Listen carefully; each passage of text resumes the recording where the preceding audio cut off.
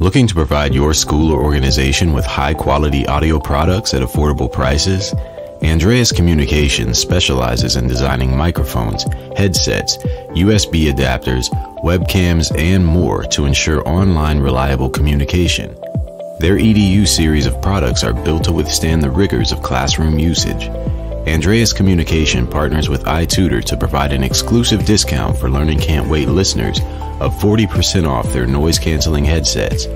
Head to https://andreacommunications.com/iTutor/today to access this limited offer. IPEVO is making online learning simple for educators and students alike. Their affordable and lightweight document cameras let teachers simply plug and play to share anything: homework, live demos, PowerPoints, videos, and more from anywhere. Compatible with any device, teachers can make the most of their document cameras with creative filters, time lapses, stop motion, and more through IPEVO's free software visualizer. IPEVO and iTutor have partnered to provide a 20% discount to all Learning Can't Wait listeners. Visit ipevo.com/iTutor to upgrade your technology today.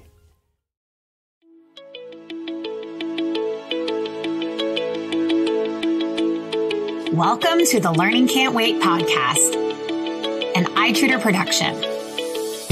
At iTutor, our vision is to ensure every child has access to education, regardless of circumstance.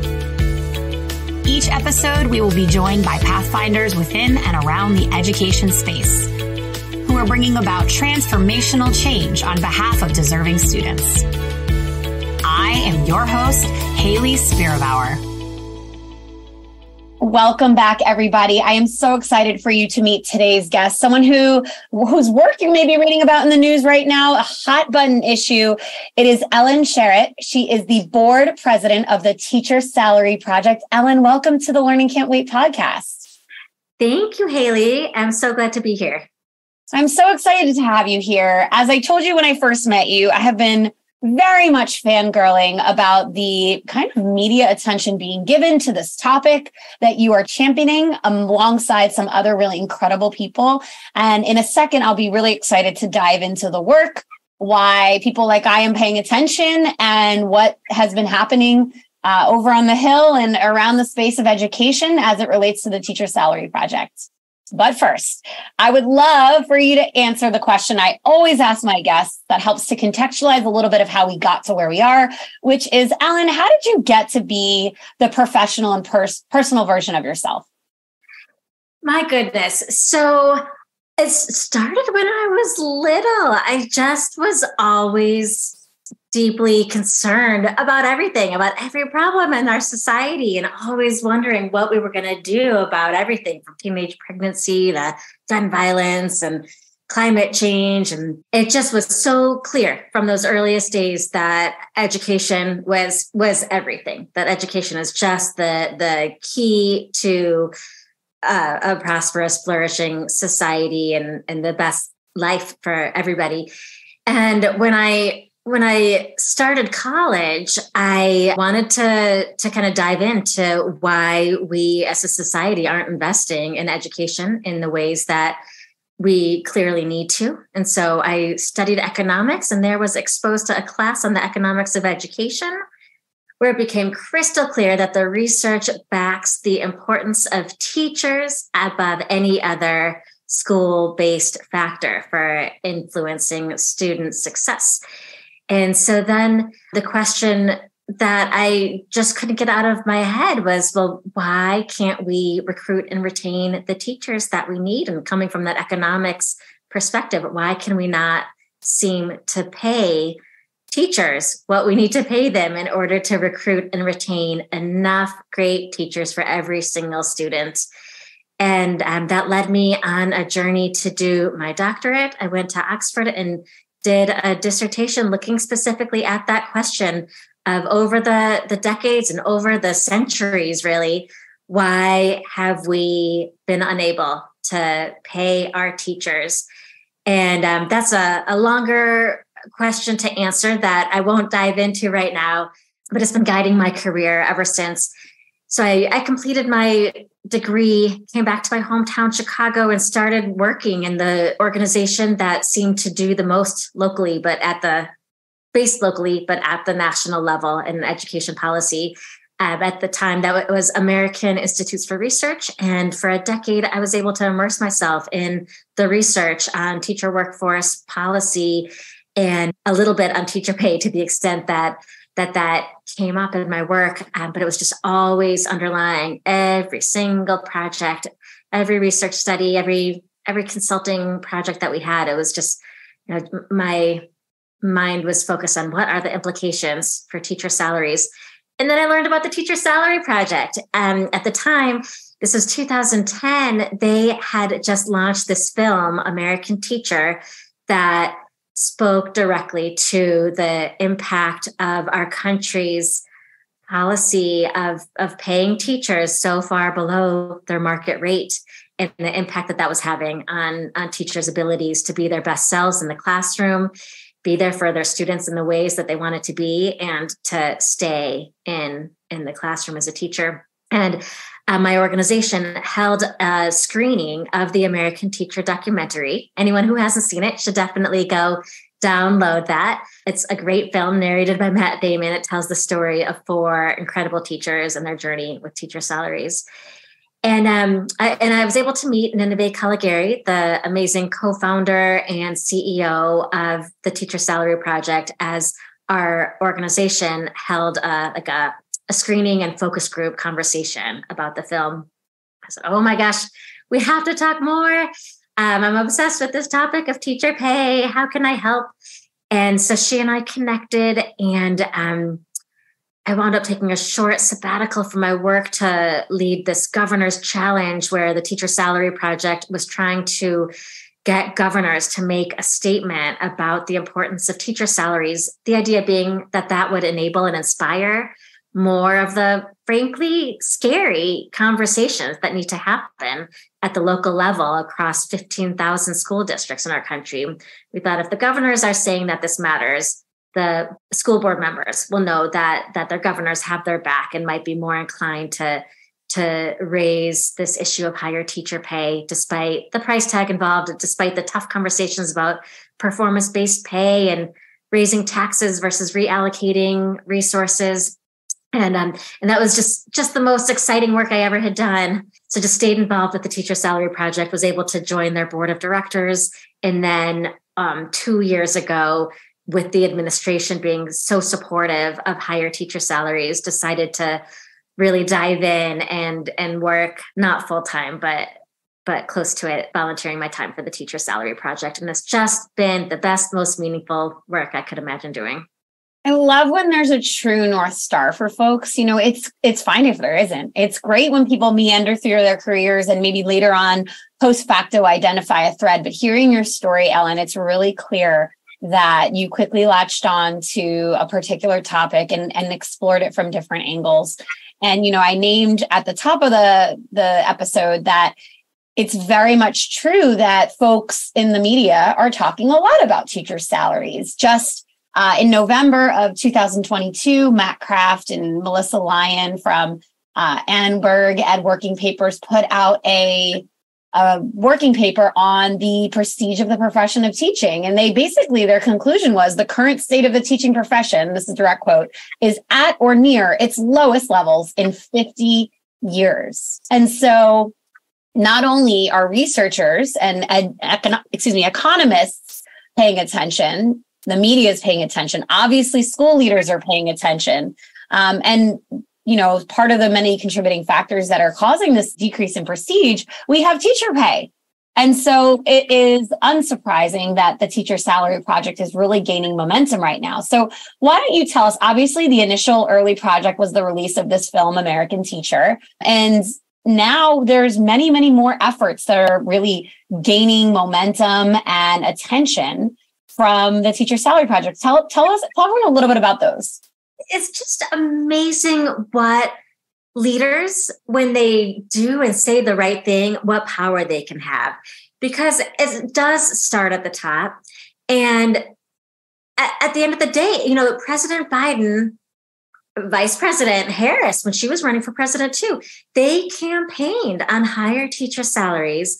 And then they've been vocal about the importance of this since assuming office. Secretary Cardona as well has been vocal each month, it seems, that in some other forum or new initiative, he's amplifying the importance of paying teachers comparably to other similarly educated professionals. And when our nation's top leaders are doing that, it inspires people. I mean, it inspired me to stop working at my job. It inspired me to forego my income and dedicate my time and expertise to this issue of teacher salaries. And it no doubt has inspired so many others to do the same. And so I think that's why we're then seeing legislators like Representative Wilson and Representative Bowman introducing the American Teacher Act, and Senator Bernie Sanders introducing the forthcoming Pay Teachers Act. But even before that, what we at the Teacher Salary Project started doing 2 years ago was this Teacher Salary Champion campaign. And it was, very much inspired by the secretary and the president and the first lady and the vice president, all calling for higher teacher pay. We said, let's just get this chorus of support. We know from the data that 3/4 of the country want to see teacher pay increase. That figure is probably much higher among thoughtful, educated, among leaders, I should say, among leaders who've gotten to their roles and have been thinking about issues deeply. And I know almost everyone I speak to thinks this is incredibly important. Let's make that loud and clear. And so we asked leaders and people of all stripes and colors in our country to provide a quote as to why they think teacher pay needs to increase. And we created media cards with their photograph and their quote, and we just put that out there. And so we had 2 former U.S. Secretaries of Education, Arne Duncan and John King, sign on, the CEOs of almost every education nonprofit at the national level. We had Craig, the founder of Craigslist, dozens and dozens of state teachers of the year and 7 national teachers of the year, a few CEOs of corporations, and then people of all walks of life, parents and students, and of course, teachers and principals, putting these quotes out there. And our hope was that would inspire and enable more conversations at every level among voters and taxpayers and school board members and teachers themselves. Just taking that leap to have the conversations that they in their heart know they want to be having with the people who they need to have them with. And I think that's been it. I just think it's amazing when people do take that little risk to lead, and what kind of impact that can have. And I of course haven't been part of all of those conversations, but can only trust that all of those leaders putting themselves out there to say that they think teacher pay needs to increase led to all the conversations that now have led to the national legislation, as well as over 20 governors, including 14 Republican governors, committing to higher teacher salaries, and 25 pieces of legislation at the state level. Yeah. And, for folks that are maybe unfamiliar, on the Teacher Salary Project website, there is on the Resource Center an actual United States map where you can see what is the average salary of a teacher in the United States. Now, average, of course, meaning that it's not the highest rate, it's not the lowest rate, but it's right in the middle, putting together a summative amount of all of the total teacher salaries. So you have some states that are at $48,000, and you have other states that are at $87,000 at the highest end. And then you have a whole smattering of states somewhere in the middle. And so the large call to action, teachers need to be paid more, as you named in the initiative with the icon cards, people naming why it's important to them. There are a whole smattering of reasons why it's important. Today, we are seeing of course, regionalized teacher shortage. And one of the main factors that teachers cite in their exodus is that they're simply not getting paid enough. So let's talk a little bit about this federal legislation that the Teacher Salary Project is championing. What happened on January 25th of 2023 this year that really is catching a lot of people's eye, that I know you're really proud of and is really becoming a central focus for the work that the organization is doing today? Yeah, so it's a great point, Hayley, that teacher pay varies dramatically from state to state. And then within states, it varies so much from urban to suburban to rural areas and just across regions within a state. But nevertheless, we decided to put a stake in the ground and say that we think anyone who is working as a teacher in the United States should be able to expect a salary of at least $60,000. Now, we know $60,000 is offensively low in places like New York City and San Francisco. And at the same time, it's unrealistically high in certain communities where there's not a single person in the entire town who's earning $60,000. So we recognize that, but we thought that the value of putting a number out there that the country could galvanize around and that could spark conversations about, okay, well, what is the right number was important and worth it for that number, not to make sense in some fringe cases. We are not in any way saying that should be the minimum everywhere. Well, we think at the Teacher Salary Project that $100,000 should be the minimum in so many places. But we're putting that out there as a baseline with the expectation that states and districts can work from that. And our hope very much is that a lot of communities will choose to pay teachers much, much more than that minimum, but that we can have a $60,000 minimum expectation, particularly in the lower paying regions of our country. Right now, a quarter of school districts don't allow a teacher's base salary ever to reach $60,000. They might have a PhD and 30 years of experience, and they will never be earning $60,000. So in those quarter of school districts, I don't know the exact number, but if we have 15,000, what is that? 4,000 school districts. There's very clearly a significant impact for all teachers to make 60,000 the minimum. And in every other school district, I want to pause you for a second there. And then I hope you don't lose your train of thought, but a quarter of schools do not allow teacher salaries above $60,000. Have we correlated that against the teacher shortage that we're seeing in regionalized portions of America? I mean, we haven't, and it's probably much more correlated with the cost of living in those places. Like there's just a lot of very low earning communities, and those are the ones that are paying. We have 222 districts where the starting salary is still below $30,000, but they're very much centralized in just a couple of states where pay just tends to be low.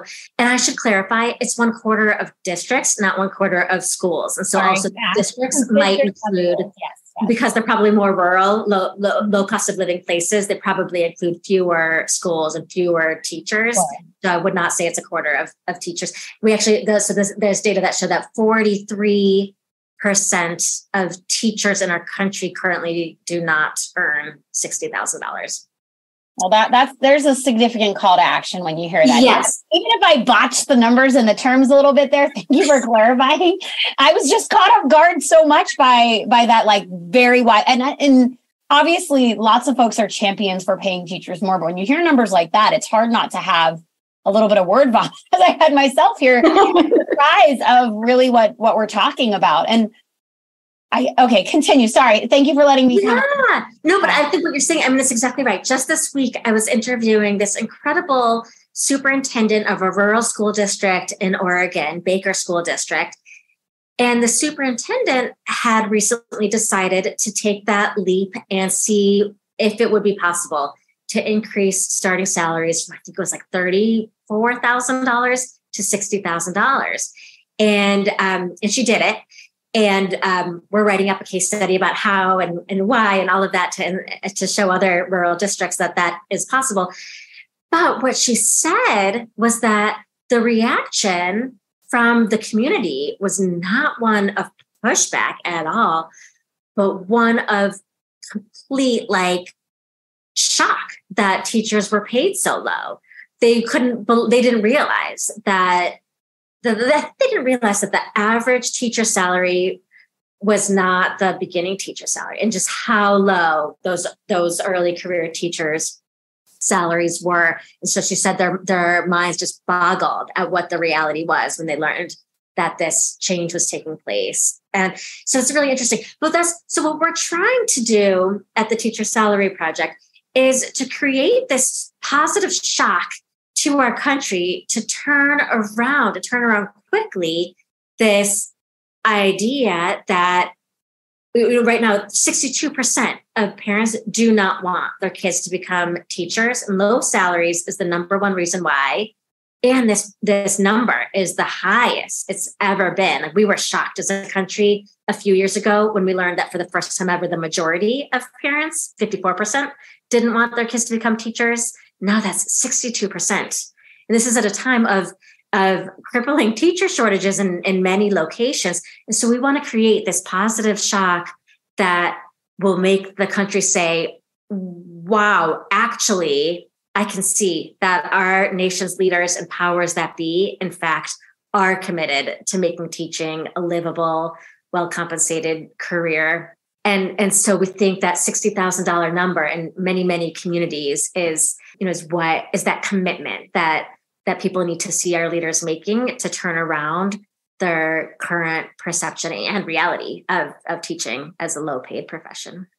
I remember when that article with the updated number about how many parents don't want their kids to become teachers came out, and it was, we're all experiencing the many, many, many after effects of lockdown and the trauma associated with the pandemic, which is still, somewhat ongoing, depending on how you're looking at the term pandemic versus endemic. And there's a higher rate of mental health needs for students in schools today. Their academic success is lower than it ever has been.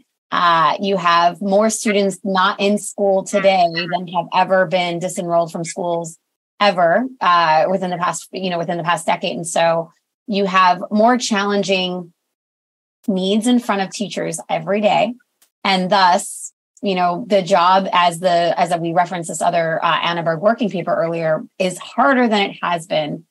To hear, though, that so many of American parents don't want their kids to become teachers is so disheartening. Like, I'm a teacher, I'm so grateful that I'm a teacher, and that's, what I did when I first came out of college. And I wonder how the parental sentiment will change and what impact that the current kind of pulse will have on the long-term teacher pipeline.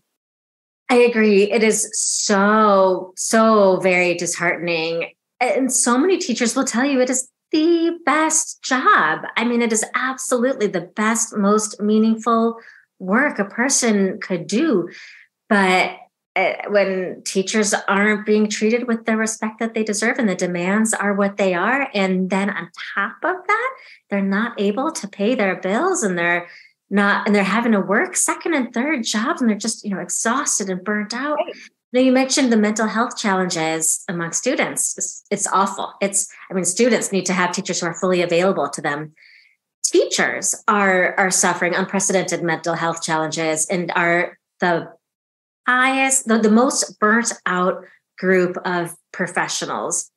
And so we have to do something. We have to create this positive shock in our system that will support our teachers and allow them to, take out dinner now and again, to get the childcare that they might need to take time for themselves, to get rid of their second, third, so on jobs, and just take care of themselves.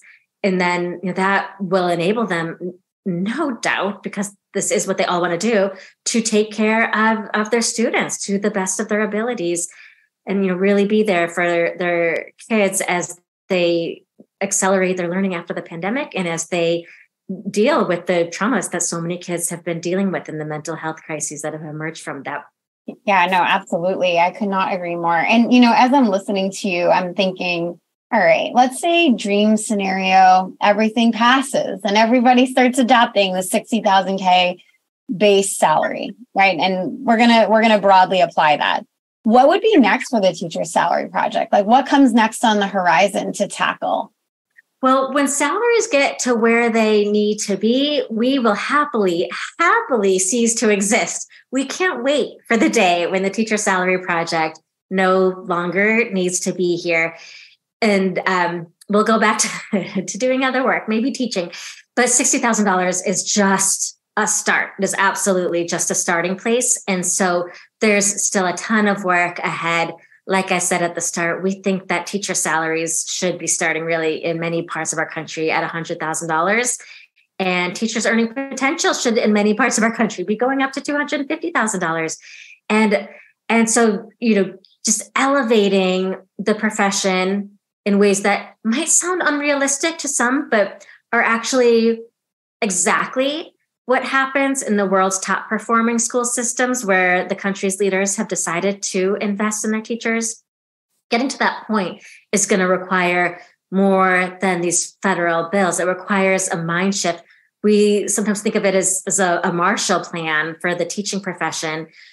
We think we're starting with awareness raising and building that public and political will among people who might not understand teachers' work very well. They might think that it is glorified babysitting. That's what the American Teacher film was trying to combat by showing the complexity of teachers' work, which is just even more complex today, a decade later.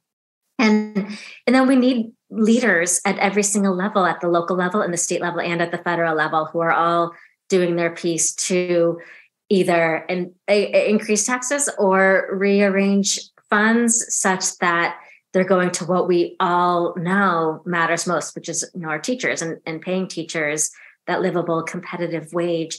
And so I don't foresee our job being done, in the immediate term, but I would be so happily, pleasantly surprised. And with the momentum that we're seeing around teacher salaries, who knows, maybe this will be something that in just a few years, changes. I think, other countries, they've done it quickly. They like in Singapore, they just decided, they were like, we are going to be a country that pays its teachers well. We've done our review of what works in education around the world, and this is what we're going to do, and just made that decision. And now they've consistently been the top performing country. Their teacher shortages are essentially non-existent. They recruit from the top 10% of college graduates. And I mean, it's funny because they did all of that looking at research that was coming out of the United States primarily. Well, I appreciate that the Teacher Salary Project is here in the United States serving as a catalyst for this work. And it's a heavy topic. This is just, it's so, there's that matrix that's like, is it urgent? Is it important? It feels it is urgent and is important. And I'm excited as I follow along on the path and hopefully soon get more involved myself in the efforts of the Teacher Salary Project. I'm really excited about the dialogue that's happening and how people are really grappling with and grabbing onto and being excited by the work. So thank you so much for sharing so much of it here. Thank you so much for the opportunity.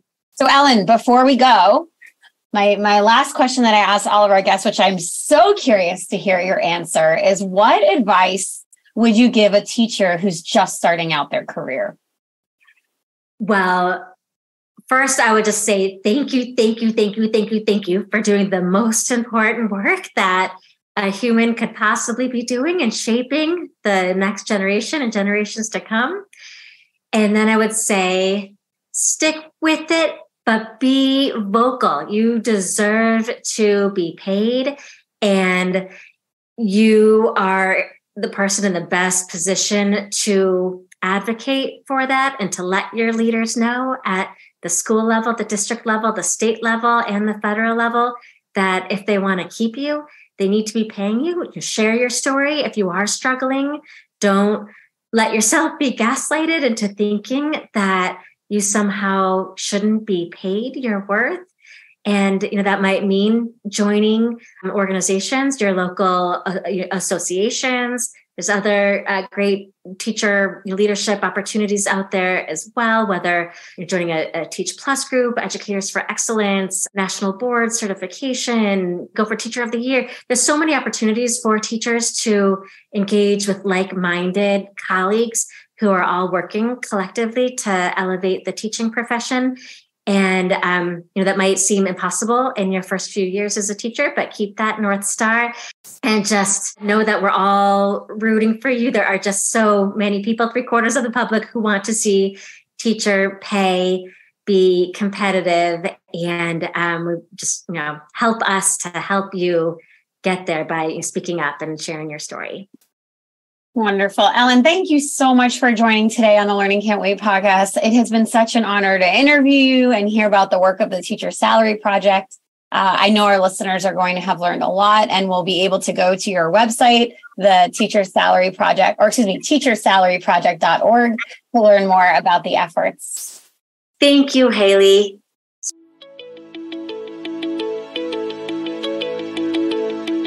Thanks for listening to the Learning Can't Wait podcast. If you liked what you heard, please rate, review, and share this episode. Be the first to know when we have a new episode by subscribing wherever you listen to podcasts. If you'd like to be a guest on the show or have a suggestion for an episode, email us at podcast@itutor.com.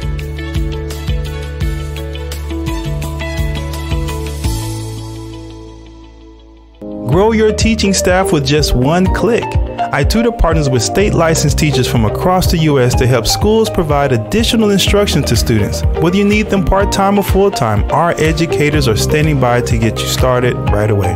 Head to itutor.com to learn more.